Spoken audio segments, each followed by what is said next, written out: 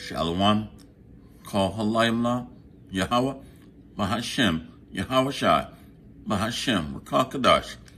All praises be to the Most High, Yahweh, in the name of His Son and our Lord and Savior, Yahweh Shai. Much respect and honor to the brothers that are doing this work in truth and sincerity, risking their lives and freedom to do so, and pushing this gospel throughout the four corners of the earth. Salutations to the hopeful elect that are scattered abroad, and double honors and respect to the elders and the apostles of Great Millstone. Coming back at you with another lesson entitled, I Have Hated the Congregation of Evildoers. And this is a video by CBS this morning, and it talks about a civil rights activist from Indiana by the name of Vox Booker. And Vox Booker has not embraced this truth, and he has not come to the acknowledgement or realization or accepted that he is a Hebrew Israelite and not black or Negro. He's promoting a Black Lives Matter globalist agenda that has an anti-Hamashiach agenda, and that embraces LGBTQ, whatever it is. So anyway, we're going to let the video play, and we're going to go into some scriptures. The title of this lesson is, I Have Hated the Congregation of Evildoers. Let's continue. Attack at an Indiana lake is talking to CBS News along with an eyewitness. It's a story we first brought to you yesterday, and we want to remind our viewers that what you see and hear here is disturbing. Vox Booker said a group of white men surrounded him and threatened to get a noose. Much of the confrontation was caught on video, as you can see here. Our national correspondent, Jerika Duncan, is following the investigation. Jerika, good morning. We're told the FBI is now involved. What do we know? Good morning, Tony. That's right. According to Booker's attorney, the FBI is investigating whether or not this was a hate crime, but the Bureau would not elaborate. So how did all of this start? Well, Booker says he was headed to the lake with a couple of friends to watch the lunar eclipse on July 4th when a confrontation turned violent. Let him go. Let him go. I was potentially hearing my own death narrated while it was happening. 36-year-old Vox Booker, a local civil rights activist from Bloomington, Indiana, says a group of white men pinned him against a tree, shouted racial slurs, and threatened to lynch him. One of them say to the other one, get a noose. Not get a rope, but literally get a noose. It happened near Lake Monroe, just outside of Bloomington on the 4th of July. Much of the assault was captured on cell phone video by witnesses. No one invaded you, stupid liberal. Booker says the assault came after some of the men allegedly made statements about white power. He says he decided to start a conversation with them in an effort to keep the peace. But he says within about 3 minutes, things got out of control. I'm going to take this energy and take this moment to make sure that there's change that comes from this. Please, let him go. Please let him go. Booker's friend, Ian Watkins, who says he tried to help, claims he was attacked too. I tried to pull him off, and he punched me in the forehead and knocked me down to the ground a couple times. I felt like I was his only line of defense, so I stepped in I tried to help him as best as I could. Once Booker was let go, he says there were more racist insults. Happy about that? Oh, you really want to call me? Do it, you nappy-headed bitch. Investigators confirmed 2 of the suspects as 38-year-old Jerry Kotz and 44-year-old Sean Purdy. Bloomington Mayor John Hamilton. I saw the videos late Sunday night, and I have to say they turned my stomach. You think it was a hate crime? I do. In our country, racism exists. It is real. It's been around for centuries, and it's still here, and we need to address it openly and directly. We reached out to Cox and Purdy for comment. Cox did not respond, but Purdy responded by sending us a message of a former police officer who's black and gave his account about why he thinks Booker's story is skeptical. Meanwhile, the prosecutor's office will ultimately decide if any charges will be filed. Gail? So really, the global elites control own and operate the media broadcast networks. So don't be deceived by Satan's devices. Esau Edom does not give a damn about racism and discrimination. America was built on white supremacy. And in 1681, they created the term black. If you were deemed to be black, you cannot vote, testify in court, you cannot purchase or own firearms, and you cannot purchase land. So they created these lines of division and separation because America was built on white supremacy. So don't be deceived into thinking that all of a sudden they care about equality.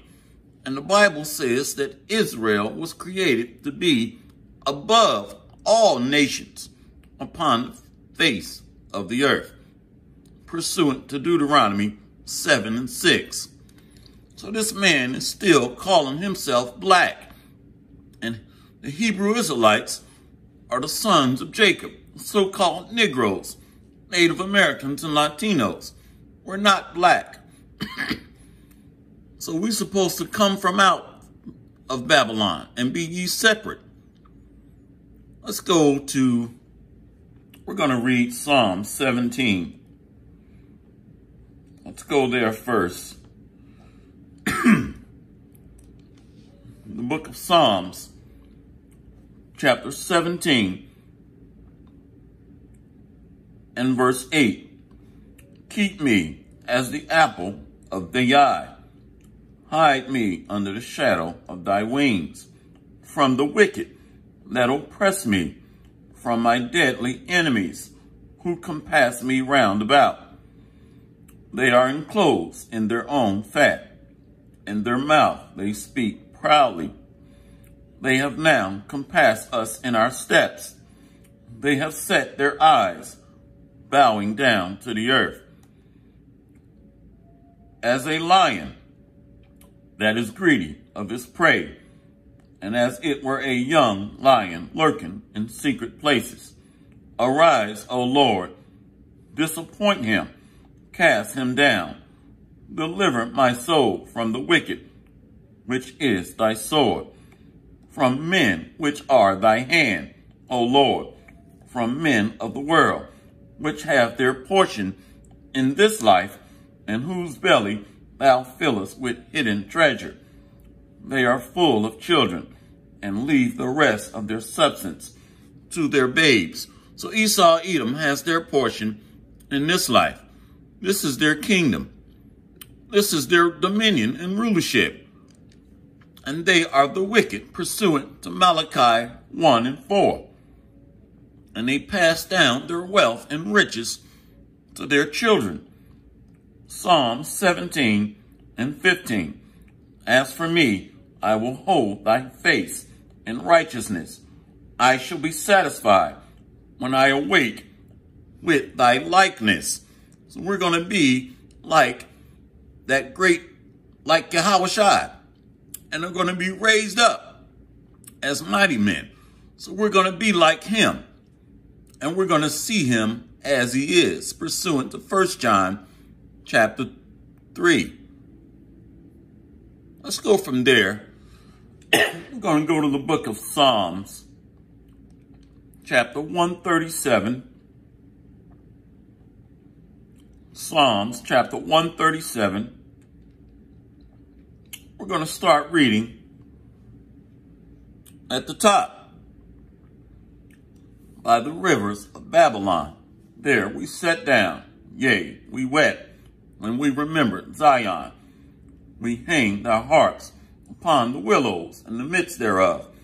For there they that carried us away captive required of us a song, and they that wasted us required us mirth, saying, Sing us one of the songs of Zion. How shall we sing the Lord's song in a strange land? If I forget thee, O Jerusalem, let my right hand forget her cunning. If I do not remember thee, let my tongue cleave to the roof of my mouth. if I prefer not Jerusalem above my chief joy. So we're not going to forget the motherland, the Holy Land, in Jerusalem. We're going to call on our power for deliverance and come back to him and remember the days of old and think upon his name in the lands of our captivities. Father's name is Yahweh. He exists, the most ancient of days. And his son's name is Yahweh Shai. He will deliver, or savior. Let's go here. Psalms 137, verse 7. Remember, O Lord, the children of Edom in the day of Jerusalem, who said, race it, even to the foundation thereof. So the Most High is going to remember the children of Edom. The children of Edom have great future judgment coming. They have committed mass bloodshed, great robbery and murder throughout the entire planet Earth, creating pandemics, chaos and confusion, creating sickness and disease. And they've created every major war on earth. Remember, O Lord, the children of Edom in the day of Jerusalem, who said, race it, even to the foundation thereof. So they came together and said, let's destroy Israel.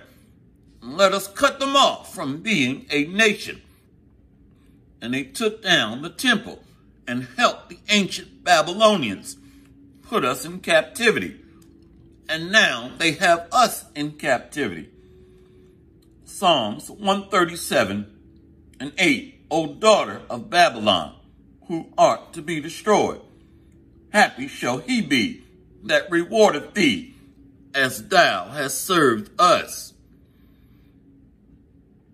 Happy shall he be that taketh and dash thy little ones against the stones.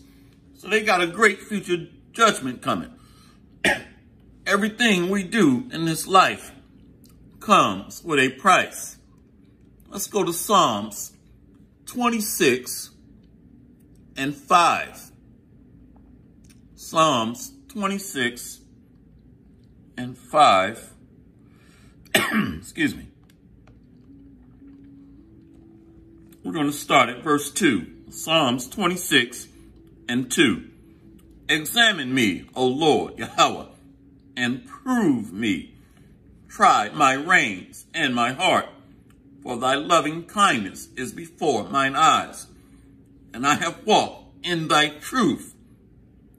I have not sat with vain persons, neither will I go with dissemblers. I have hated the congregation of evildoers, and will not sit with the wicked. I will wash my hands in innocency. So will I compass thine altar, O Lord. I will do what? I will wash my hands in innocency. So I will compass thine altar, O Lord Yahweh. And that altar is gathering amongst the elect of Israel. And right now, America is that great altar, where we're making ourselves a living sacrifice, pushing out this word, going out to the highways and byways, and gathering ourselves together amongst the solemn assembly, the brotherhood, where two or more are gathered together.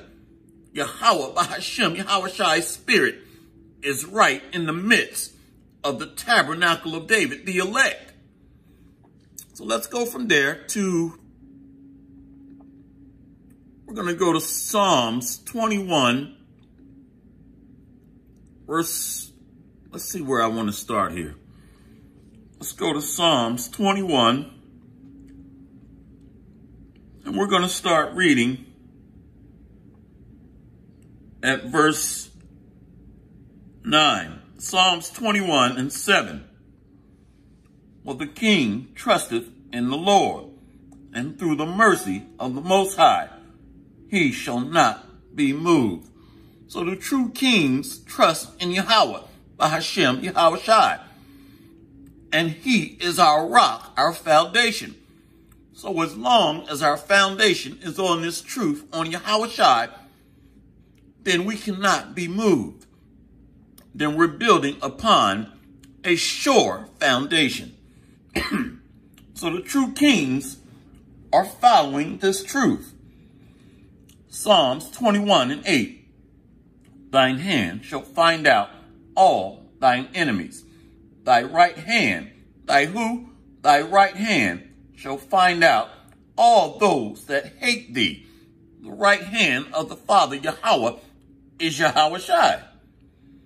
Psalms 21:9. Thou shalt make them as a fiery oven in the time of thine anger. The Lord Yahweh, Bahashem, Yahweh Shai, shall swallow them up in his wrath, and the fire shall devour them. So you Edomites and the wicked 2/3 Israelites, along with you heathen and Gentile nations following the wicked, are going to be consumed with fire. Let's read that again. Psalms 21:9.